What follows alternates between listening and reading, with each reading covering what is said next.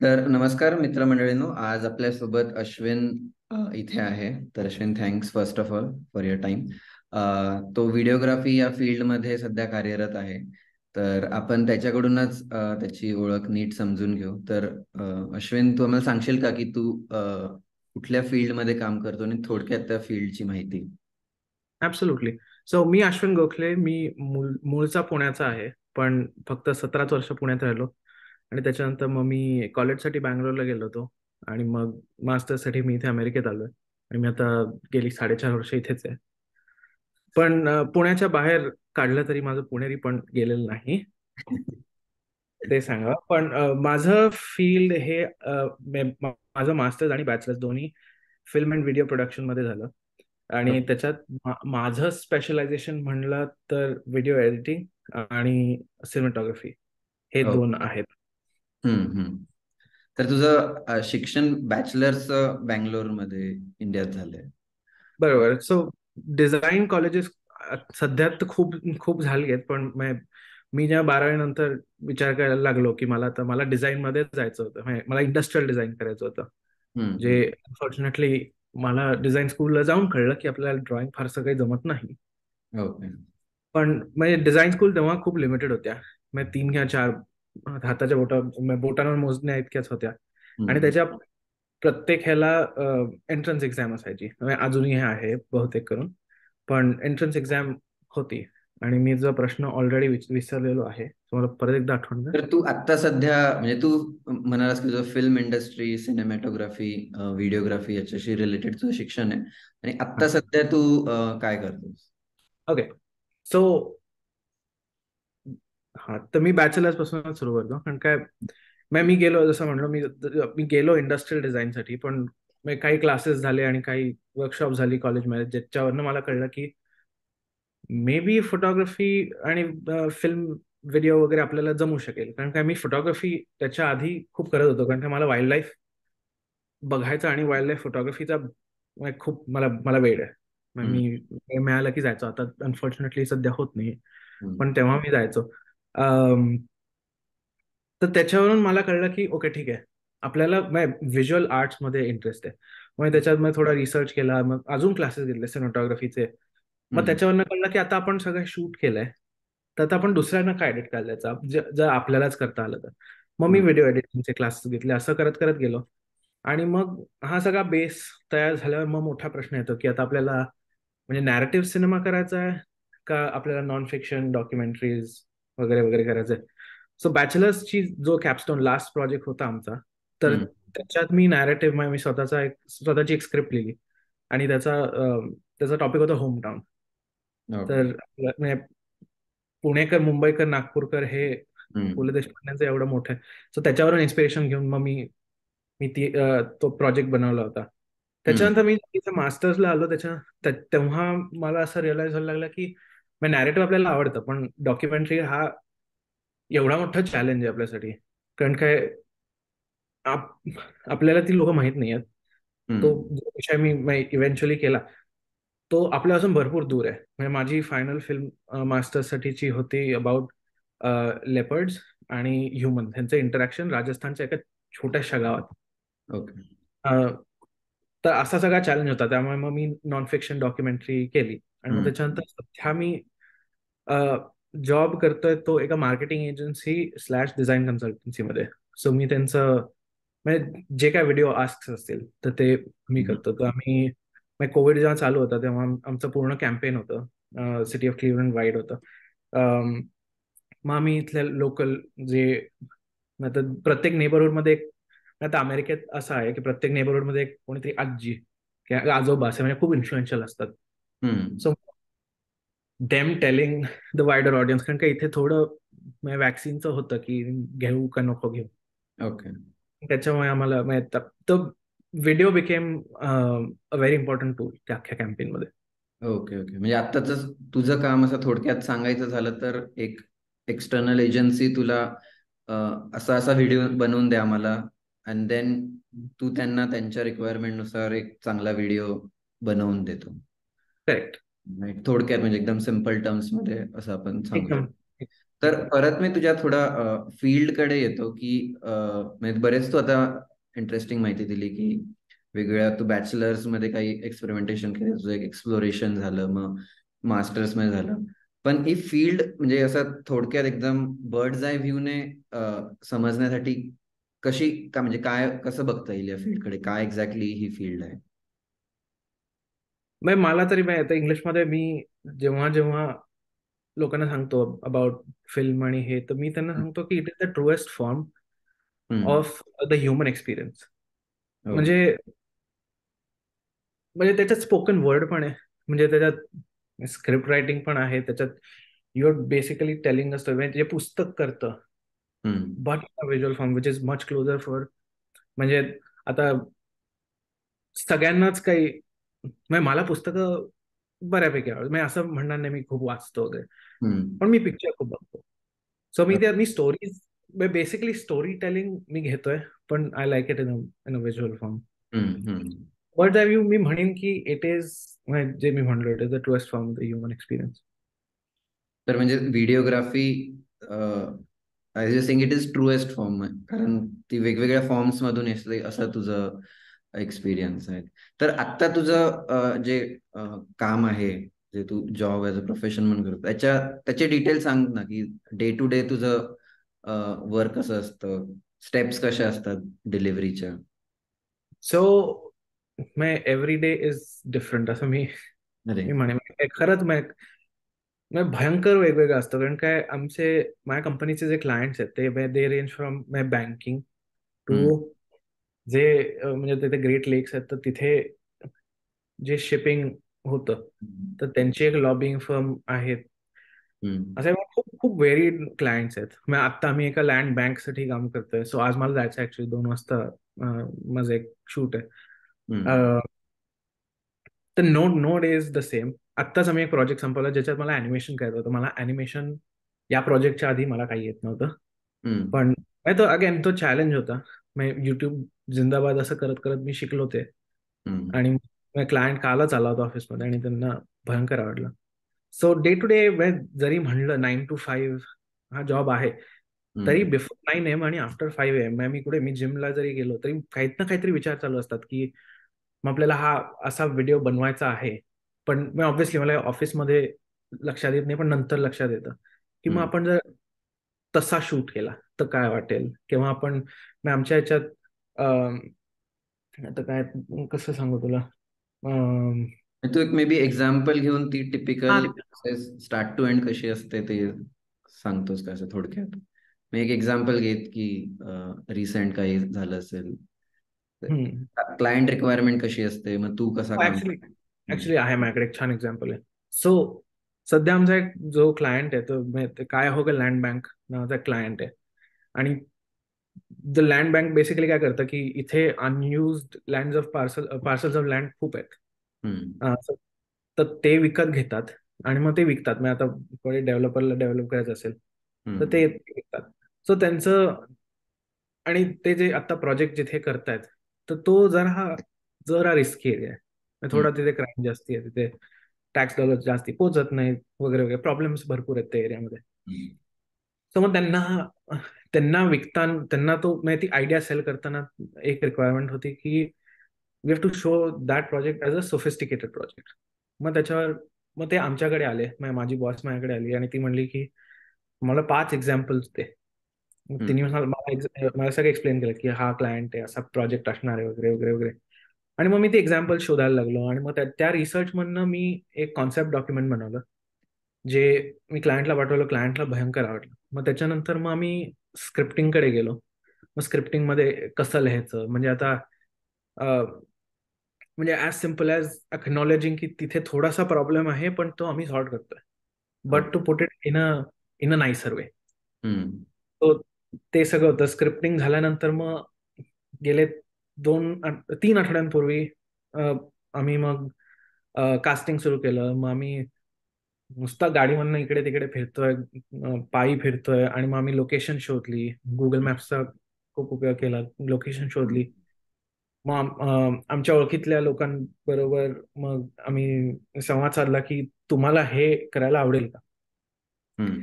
तर मी मी एका सायकल रॅलीला जातो. तिथे माझा एक मित्र आहे, त्याला विचारलं की आमचा एक पळायचा सीन आहे, तुला आवडेल का करायला? तो म्हणला चालेल. मग असं आम्ही कास्टिंग केलं. आणि ओके. मग आता सध्या आम्ही प्रोडक्शन मध्ये आहोत. सो आता आम्ही सगळं शूट करतोय. मग काही काही इव्हेंट जे सॅटर्डेला आहे, अनफॉर्च्युनेटली सॅटर्डेला काम करायला लागतंय मला. पण मग आज शूट करणार आहे, अजून एक आठवडा आमचा शूट आहे. आणि मग त्याच्यानंतर मग आम्ही पोस्ट प्रोडक्शन मध्ये जाऊ. हम्म. हा एक एक्झाम्पल आहे जिथे आम्ही स्क्रिप्ट ऑलरेडी बनवलेली आहे. पण काही काही प्रोजेक्ट असतात, जसा मागच्या वर्षी एक प्रोजेक्ट केला, स्क्रिप्ट वगैरे काही नव्हती. ओके. आम्हाला तिथे ऑन लोकेशन जाऊनच जे काही कळलं ते कळलं. असं ओके. पण होऊ शकतं. म्हणजे स्क्रिप्ट बनवणं, कास्टिंग करणं, शूट करणं, एडिटिंग, या सगळ्या प्रोसेस तू तू म्हणजे it's a part of your job only. ते part of my job. Okay, okay, great. तर नाही, तू जनरली हम्म, इंडस्ट्रीमध्ये जर इंडस्ट्री बघितली ना, फिल्म इंडस्ट्री स्पेसिफिकली बघितली, तर हे जनरली 5 लोक वेगवेगळी काम करत असतात. पण 5 लोकांचा रोल, मी म्हणजे छोटी कंपनी आहे आमची, सो हम्म. 5 रोल. तर तू म्हणजे हा 5 जॉब तू एकटा हँडल करतो आता सध्या, विच इज ग्रेट. तर हा तुझ्या म्हणजे एज्युकेशन मध्ये तू या गोष्टी शिकला, या की on the job, on the fly तू या गोष्टी शिकत गेल्या? So mix of both. Me unfortunately producing producing म्हणजे आता मी location scouting me as a cinematographer केलं, की लाईट कसं आहे बघायला वगैरे वगैरे. पण मग आता का मी इथे ट्रेनमध्ये शूट करणार, पण त्याला आम्हाला परमिशन लागते, परमिट लागतं, ते कसं करायचं. हे मी अनफॉर्च्युनेटली क्लासेस केले नव्हते. कारण काय, मला मला आवडायचं, पण म्हणजे इतकं पण नाही की मी त्याचे क्लासेस घेईन एक्स्ट्रा.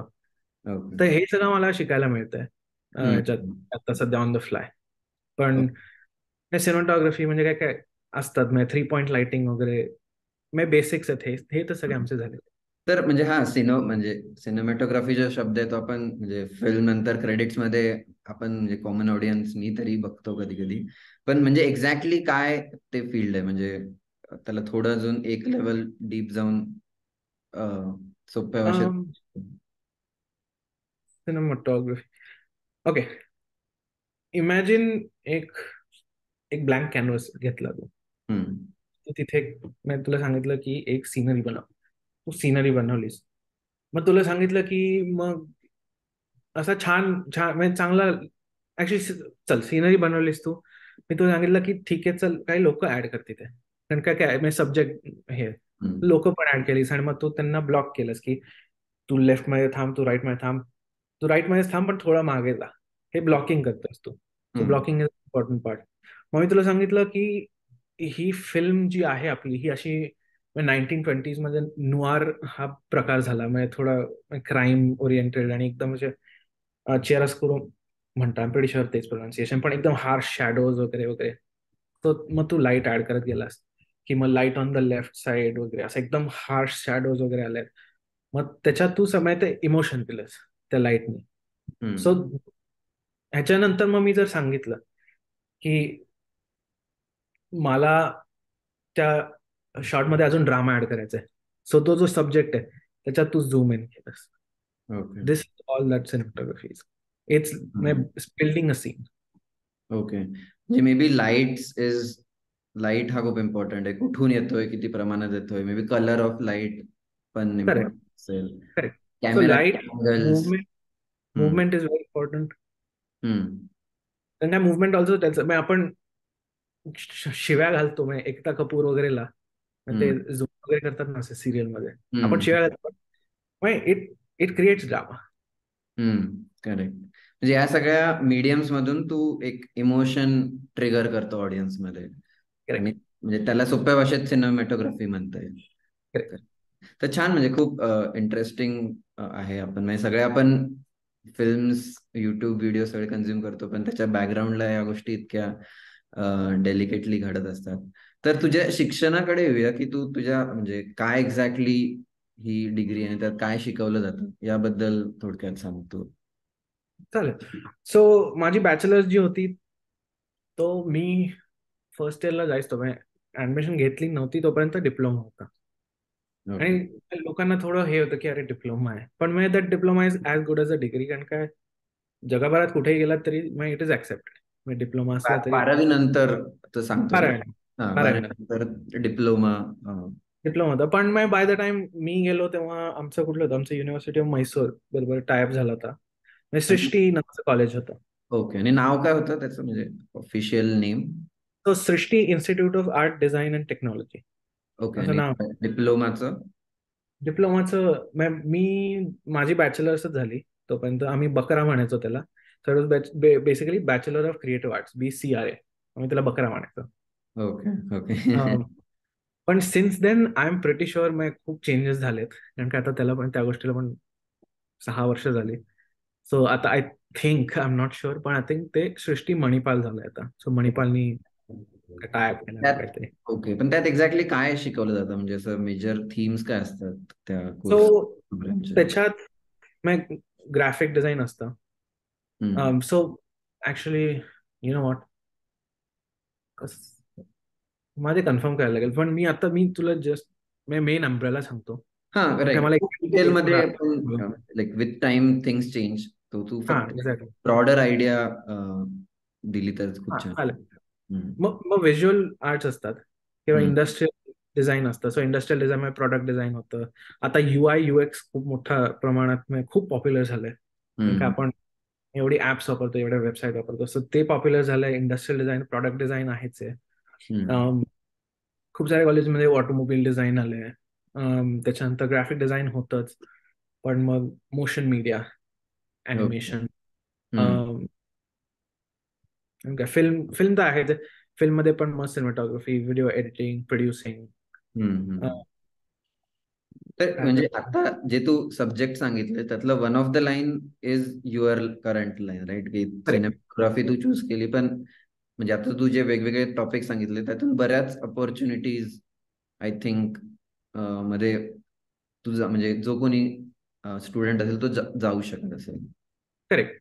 आणि या सगळ्या कॉलेजेसमध्ये पहिलं जे इयर असतं ते फाउंडेशन इयर असतं. तर हम्म. फाउंडेशन मध्ये तुम्हाला सगळं करायला मिळतं. म्हणजे मी ड्रॉइंग पण क्लासेस केले. एका याच्यात आम्हाला एक गेम बनवायचा, बोर्ड गेम बनवायचा होता. सो आम्ही हो. एक बोर्ड गेम पण बनवला. त्याच्यानंतर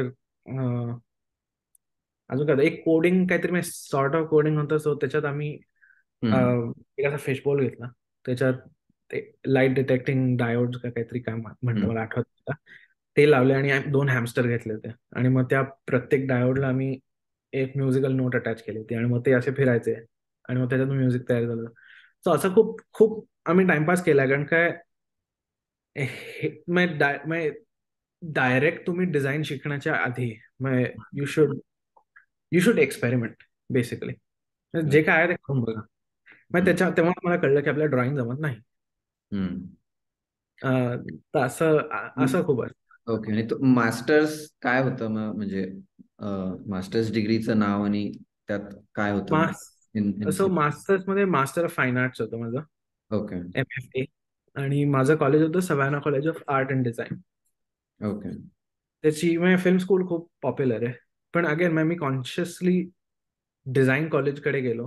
कारण का डिझाईन कॉलेजमध्ये हे सगळे फील्ड असतात. आणि सगळे फील्ड जरी तुम्हाला वाटलं की अरे प्रॉडक्ट डिझाईनचा आणि फिल्मचा काय संबंध आहे, काही नाही आहे संबंध ऑन पेपर, पण तो येतो. ओके, आणि ही मास्टर्स डिग्री सिनेमॅटोग्राफीवर फोकस्ड होती का? नाही, मग आमच्या याच्यात फोकस नव्हता. So okay. आमच्या याच्यात फक्त master of fine arts in film and television production एवढंच होतं. ओके, पण पण इट आम्हाला वॉज रिलेटेड फार टू इलेक्टिव्ह फील्ड, होते.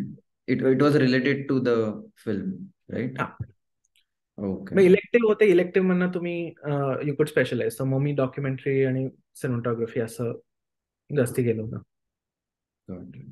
तर आता अजून थोडं मागे जाऊया, की तुला हे कधी कळलं की म्हणजे क्रिएटिव्ह किंवा व्हिज्युअल फील्डमध्ये, आर्टिस्टिक फील्डमध्ये आपल्याला जायचंय? कधी हे क्लिक झालं, कधी तुला जाणवायला लागलंय, म्हणजे जेव्हा विथ हवी तेव्हाचे एक्सपिरियन्सेस कसे होते तुझे या फील्ड बद्दल?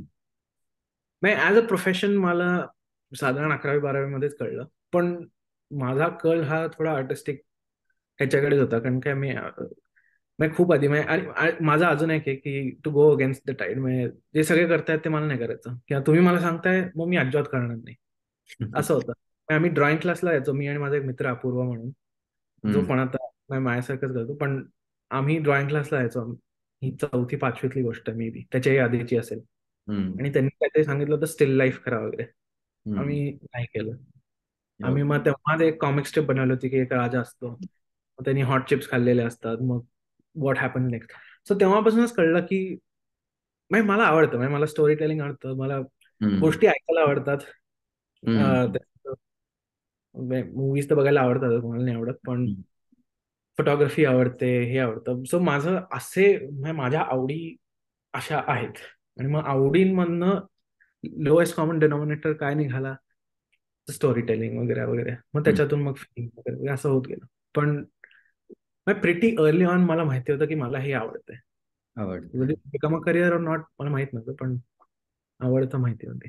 म्हणजे आवडते म्हणजे थोडं creative visual story telling in a video form, असं व्हिज्युअल फॉर्म मध्ये गोष्टी करायला तुला आवडत आहे. Correct. Not even video form. It was just creation. म्हणजे मी हम्म. अ, म्हणजे जाऊ दे, ते एनी नाही anyway. Creation in any form, पण असं फिजिकल वर्ल्ड मध्ये टँजिबल स्वरूपात गोष्टी करेक्ट. करायला आवडत होत्या. तर म्हणजे आता जे 10वी-12वीतले मुलं आहेत, तर त्यांच्याकडे कुठल्या स्किल सेट्स किंवा अ, काय कुठल्या प्रकारचं ऍप्टिट्यूड असावं लागेल जेणेकरून या फील्डमध्ये ते एक एक्सपर्ट किंवा त्यांना एक सक्सीड होतील या फील्डमध्ये. मग एक जनरल इन्क्विजिटिव्हनेस पाहिजे. म्हणजे ही गोष्ट अशी का आहे हम्म. ह्याचा विचार केला पाहिजे. मग आता एक सोपं उदाहरण म्हणजे ऍपल आयफोन मध्ये जर तुम्ही तो क्लॉकचं आयकॉन बघितलं, तर ते ते फिरत असतं, म्हणजे ते चालू क्लॉक आहे. मग ओके. ते दॅट लेवल ऑफ डिटेल. मग ते हम्म. असं का केलं, मग त्याच्यावरनं मग अच्छा ठीक आहे, युजर इंटरफेस, युजर एक्सपिरियन्स वगैरे असं कडे जातो तुम्ही. यू शुड जस्ट म्हणजे आता असं का असेल, किंवा हा लाईट असा का पडतोय, किंवा म्हणजे असं पडदे झाकले तर असा लाईट येतो, किंवा असे ट्रान्सलुसंट पडदे असले तर असा लाईट येतो. म्हणजे जस्ट म्हणजे जनरली म्हणजे लोक म्हणजे इंडियात तरी असं खूप आहे की ठीक आहे हे पॅशन आहे, हम्म. पण passion can become a profession. हम्म. म्हणजे मी रोज म्हणजे ऑफिसला जातो, म्हणजे आज पण जायला लागतंय, पण म्हणजे असं वाटत नाही की अरे यार काम करायला चाललोय. ओके. म्हणजे जसं तू म्हणा की सुरुवातीलाच की प्रत्येक दिवस हा वेगळा हा, वेगळा. आणि चॅलेंजिंग आहे. ग्रेट. आणि मग ज्या रेटनी मग आपण जेव्हा 10वी-12वीत होतो तेव्हा एवढं नव्हतं, पण आता ज्या रेटनी व्हिज्युअल मीडिया हा वाढलाय, म्हणजे आता हम्म. टिकटॉक, इंस्टाग्राम, सगळीकडे रील आहेत. हम्म. मग ते हम्म. पण डोक्यात जातं कधी कधी, पण मग सगळीकडे व्हिडिओ आहे. म्हणजे आता इथे अमेरिकेत पण काही काही जे बिलबोर्ड आहेत त्याच्यात आता 3D व्हिडिओ चालू झालाय. ओके. तर आता अजून पुढे चाललंय जो व्हिडिओ. हम्म. तर तू जेव्हा या बॅचलर्स किंवा डिप्लोमाला ऍडमिशन घेतलं तेव्हा कशी ऍडमिशन प्रोसेस होती म्हणजे तेव्हा एक एंट्रन्स एक्झाम होती प्रत्येक कॉलेजची. So okay. NIT चेक होती, MIT चेक होती, सृष्टीची एक होती, हम्म. सिम्बायसिसची पण होती. सो एंट्रन्स एक्झाम नंतर इंटरव्ह्यू होता, आणि मग इंटरव्ह्यूच्या वेळी पोर्टफोलिओ हम्म. रिव्ह्यू असायचा.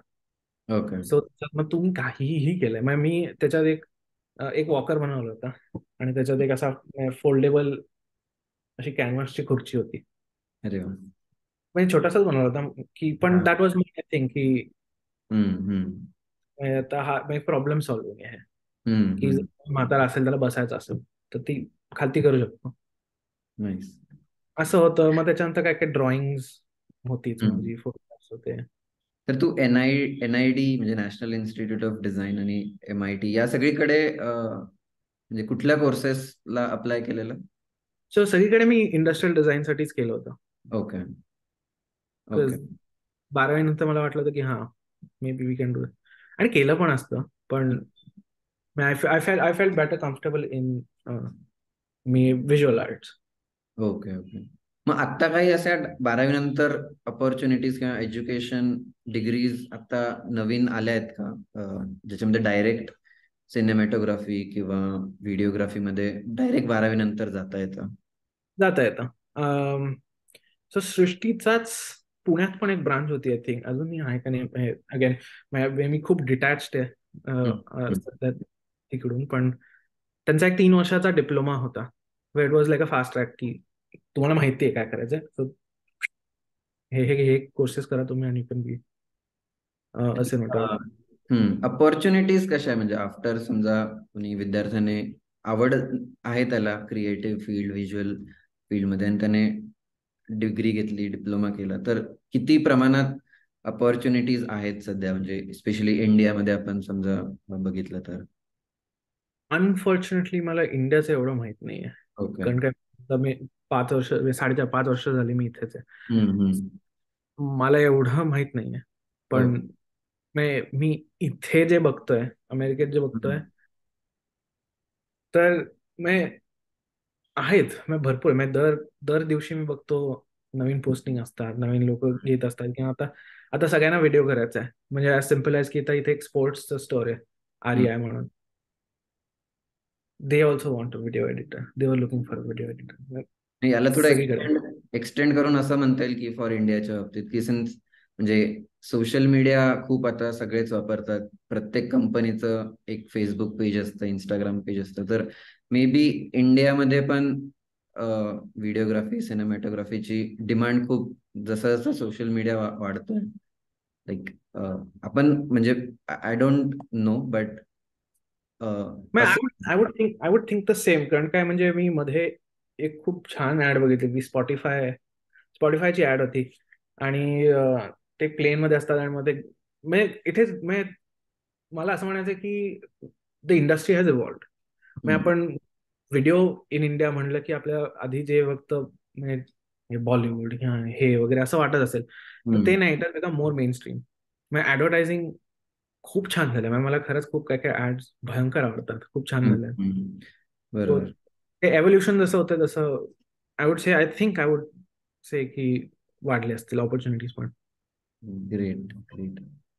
तर थोडं आपण कन्क्लूड करूया की म्हणजे आपले जे 10वी 12वीतले विद्यार्थी आहेत तर त्यांच्यासाठी काही फायनल मेसेज फॉर की या फील्डमध्ये तुम्हाला यायचं असेल तर या टॉप 3 गोष्टी तुमच्याकडे असल्या पाहिजेत असं एक फायनल मेसेज तू देशील का? ॲज अ फायनल मेसेज मी म्हणेन की कीप युअर माइंड ओपन. हम्म. ओपन माइंडेडनेस ह्याच्यात खूप गरजेचं आहे. तुम्हाला जर काही क्रिएटिव्ह आवडत असेल तर करा. म्हणजे आज 10वी 12वीत प्रेशर खूप असतं बोर्ड एक्झाममुळे. पण मग करत राहा. म्हणजे इट्स अ नाईस हॉबी. म्हणजे हम्म. तुम्हाला जर आवडत असेल पेंटिंग करायला, करा ना. म्हणजे कोणी अडवलंय? म्हणजे हम्म. तुम्ही 24 तास अभ्यास केला पाहिजे असं काही नाही. पण त्याच्यातूनच तुम्हाला कळेल. म्हणजे तुम्ही जसं क्रिएट कराल किंवा तुम्हाला जर फोटोग्राफीची आवड असेल, फोनमध्ये पण चांगले कॅमेरा असतात, करा. हम्म. बाहेर जा, कुठे टेकडीवर जा, कुठेही जा. हम्म. त्याच्यातूनच तुम्हाला कळेल की तुम्हाला एक्झॅक्टली काय आवडतंय आणि आवडतं. तुम्हाला काय झेपतंय. हम्म. आणि मग तुमचा पोर्टफोलिओ पण तसाच तयार होईल. So correct. तर छान अश्विन छान आम्हाला तू माहिती दिलीस आणि हे खूप इंटरेस्टिंग फील्ड आहे आणि क्रिएटिव्ह आहे चॅलेंजिंग आहे. तर छान म्हणजे तू आय आय आय म्हणजे आय एम शुअर की तुझा दिवस खूप चांगला जात असणार या जॉबमध्ये. तर thank you again for your time and बोलल्याबद्दल आमच्याशी. Thank you so much for having me. And all the best. Yes. Thank you.